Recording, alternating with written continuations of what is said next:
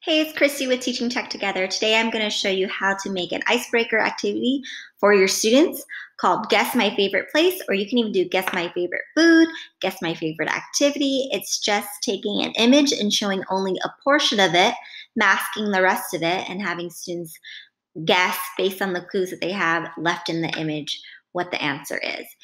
So the first thing you're going to do is start with an image, and I insert this one from my drive, but you can definitely go to Insert, Image, search the web, and Monterey Bay Aquarium is one of my favorite places. You can select one of the kelp forests or whatever you'd like. You can even teach the students this activity that they can create, and we can all guess as their classmates what their favorite place is. So what you're going to do to mask part of the image is you're just going to crop it with a shape. So you're going to select the image, and instead of selecting crop image, you're going to select this triangle drop-down menu where it says mask image. You're going to hover over shapes and go to the one you want. I'm going to use a circle today.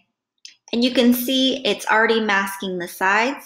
I'm going to double click though, because the blue frame means that you're going to adjust the size of the image and the pixels. It could distort it. But if you want to adjust how it's cut, you're going to double click it and then the frame comes up. So you're going to click, hold, and drag to the portion of the picture you want the students to be able to see.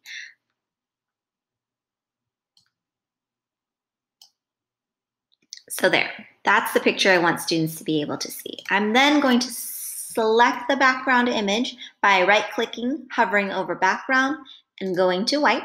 And I'm going to download this as a PNG. Then I'm going to upload that into my drive, so when I assign it, it's easily accessible. You can also upload it from your computer. That is not a problem. Now I want this image to go back to where it was so I can give the kids the answer. I'm going to double click on it again, and now I'm going to go over to mask image, and instead I'm going to select the shape of a rectangle so that I can open it back up.